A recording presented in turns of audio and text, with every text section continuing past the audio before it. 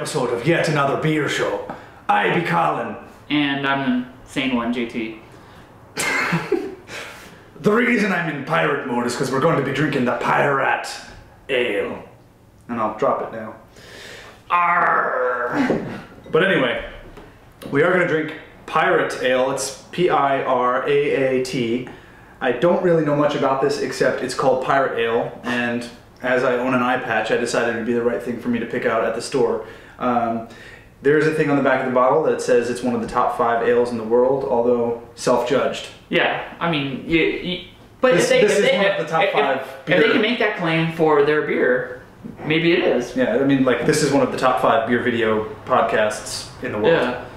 Self-judged. Top 2. Top 2, we'll probably. Stick with, yeah. But we don't know much about it, so I think the best thing is just to try it in our classy glasses and see what it's all about. We're going old school this week.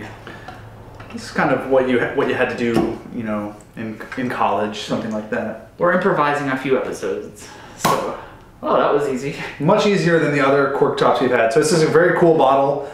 It's got a pirate on it, so it's got that going for it, and cork tops are cool. You know, it has a pirate on it, but I wonder if that's just labeling for the U.S. market, if it's actually pronounced pirate, or if it's like Piraat. Yeah, it might, yeah. Some bastardization of the English language just for marketing. You know. Yeah, I mean it's a Belgian ale, so hopefully it'll be kind of a classic ale flavor. It is made in Belgium, and it is made in Belgium, so. Yeah.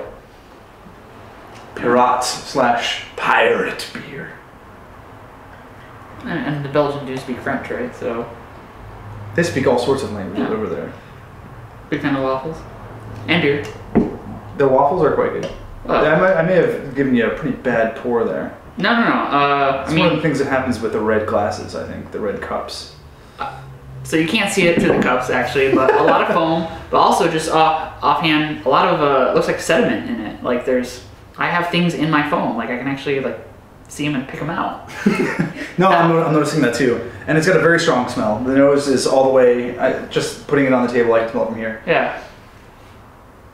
I mean, normally I would say, you know, Belgian ales like we've had before, like triple ale that we had a couple of weeks ago was you know, very light in flavor, light in smell. This, like, just by the smell of this smells heavy. Yeah, and it's hard to tell through the bottle, and also we're putting it into plastic cups, so we can't tell yet, but I get the sense that it's darker than your traditional ales. It's kind of more of an amber color when I was pouring it, more than ales tend to be in your golden color area. So yeah, let's give it a try. Yeah, cheers. Cheers.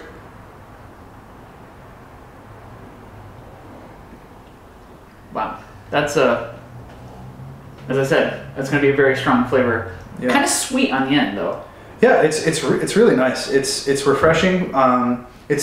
It's a full flavor. It's not heavy or anything like that, but it has a lot of flavor in it.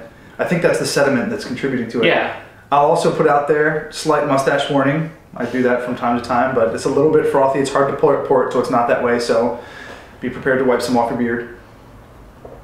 But, I mean, classically what we've had with Belgian ales is that they always have a full flavor. And also very strong, high alcohol content. This one has about a 10% as I've seen on the bottle.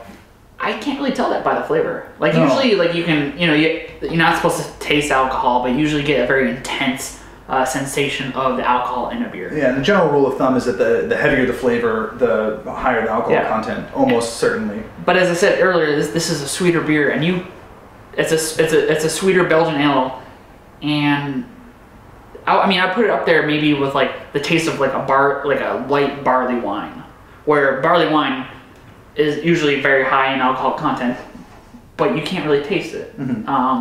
And I would say this is probably the lighter version of the barley wine that you could have. Yeah, I mean, the things that are key for me is it's just very refreshing. It's very easy to drink. It's got kind of a lot. You can taste some of the fruits in it, more so than with a lot of other beers, and it's very tasty.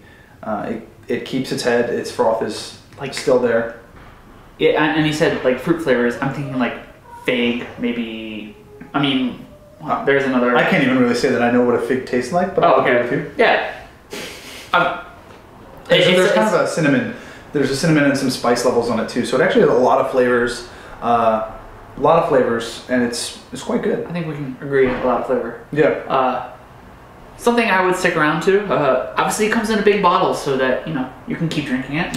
Yeah. So this is what's this? This is a full pint here. Yeah. So this is a little bit more than a pint. A lot of imported ales you'll find will be 1 pint and 9 ounces. This is about that size. So get it to share. Do something like that with it. It's about $10 at your local grocer. It's not that hard to find out there.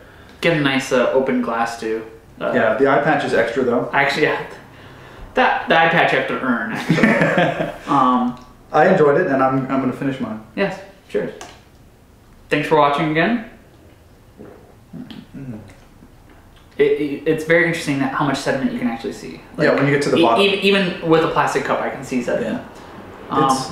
It's good though. It's tasty. Thanks for watching there, mateys. Check us out at yetanotherbiershow.com. We're also on Facebook and Twitter. Facebook.com/yetanotherbiershow. And Twitter.com/yetanotherbieer. Can't get enough letters in there. Leave off the show for savings. Yeah. Thanks. Watch us again. Take care. Bye.